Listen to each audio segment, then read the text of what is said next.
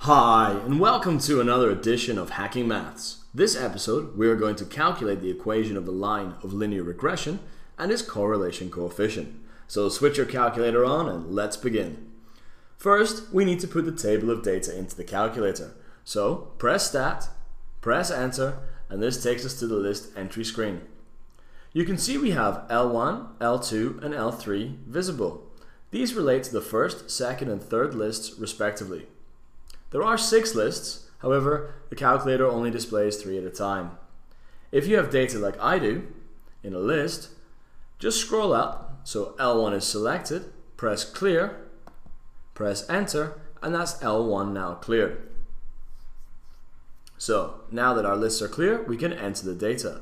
So just press the number followed by the Enter key. So 2, Enter, 5, Enter, and so on.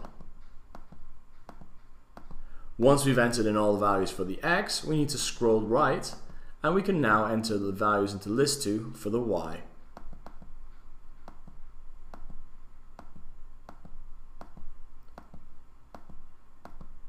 Check that you've entered the values correctly, and if you have, what you can then do is press second in mode, and this takes us back to the main screen. To calculate the line of linear regression with its correlation coefficient, we need to switch on a special mode. That mode is called Diagnostic. To do that, press second and then 0. This takes us to a catalog list. So now we can scroll down until we reach Diagnostic on.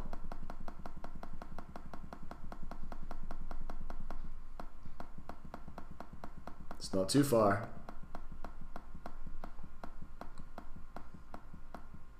Once you've reached Diagnostic on and the arrow is pointing at it, press Enter twice. This is switched to Diagnostic mode on. Now, we are actually ready to calculate the line of linear regression and its correlation coefficient. So, press Stat. Scroll to the right, so Calc is highlighted, and now scroll down until you find linreg AX plus B. Press Enter. If you are using the latest version of the TI84 Plus software, you will be presented with a screen like this. Here, you can designate which lists are used for the X and Y values. If you have used the same list as me, then your calculator screen should look the same as mine. However, if it says something else, you can change the list by pressing second and the appropriate number.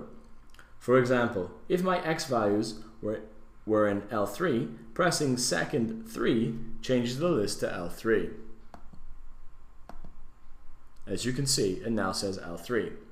However, as my lists are actually in L1, I need to change that back. So highlight the L3 by pushing back, then press second 1, and you can see it's changed back to L1. Once the lists are set up, we don't need to worry about the other settings. Highlight Calculate by scrolling down, and press Enter. Your screen should now look like mine. Notice that the calculator has calculated R squared and R. If we had not switched Diagnostic on, then we wouldn't be getting these values. So, I hope you found this useful. I look forward to seeing you again on Hacking Maths.